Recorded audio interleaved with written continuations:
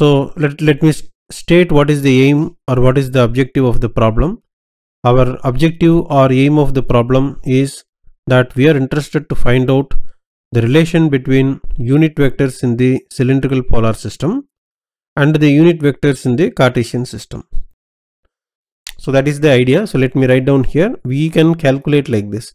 If you take the AZ unit vector, take a cross product with A rho unit vector, then that must give you A phi. So that gives you, let us substitute this AZ will be AZ only. You keep that AZ cross, you write down the entire equation for the A rho, and that's all. Now you have to simplify. So therefore let us keep this as AY here. Then you have a plus sin phi into Z cross Y. I vector is AX. Because ijk, if you are familiar, I will be equal to AX. On the right hand side it is the same thing. We are going to get A phi. So let us rewrite this. This is the equation that you are looking for. So 3, 4 is there. So therefore this must be 5. So we got the final answer now. Equation number 3, 4, 5.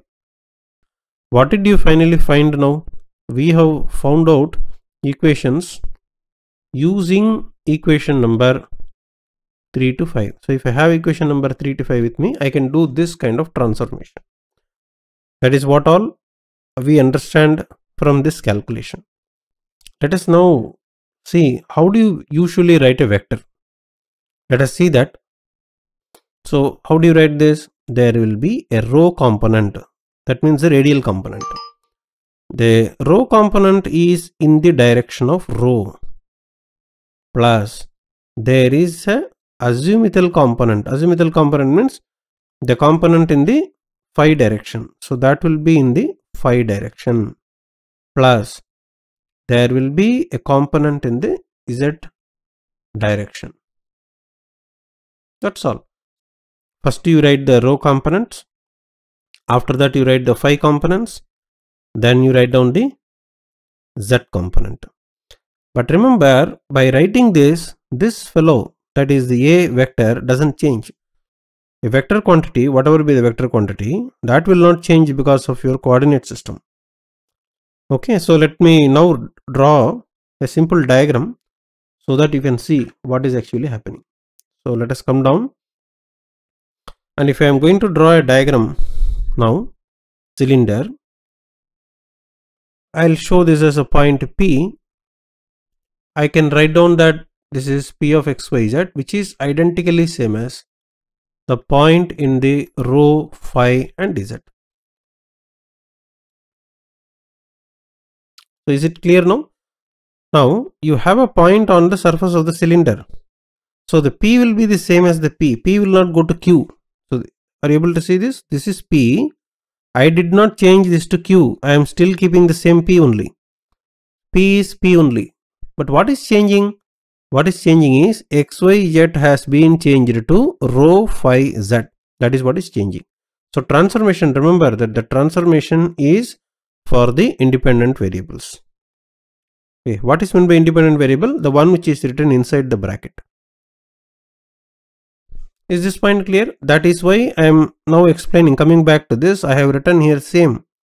So this is the same vector, means your vector will not change because of the coordinate transformation. Here there is something called A. Let me put a box here. There is a A vector. So where is the A vector in the diagram? So A vector is now clear. Starting from the origin, you stop at the point P. Then whatever arrow that you have to draw an arrow. This is the arrow that I am showing. So that arrow will be the A vector. This vector will not change because of the coordinate system. This concept is very important concept in the coordinate transformation. Our conclusion is that the vector itself doesn't change because of the coordinate transformation, but the independent variables, namely XYZ, rho, phi, Z, etc. will change due to coordinate transformation. That is the conclusion. So let me write down that. So this is very important concept. So let us now see what's the mathematical definition for a vector.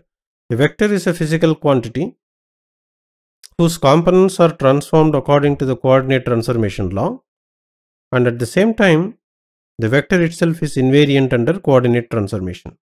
Here, what do you mean by invariant? Invariant means doesn't change. Does not change means invariant. The components of the physical quantity will change according to some prescribed rule. It will not change randomly.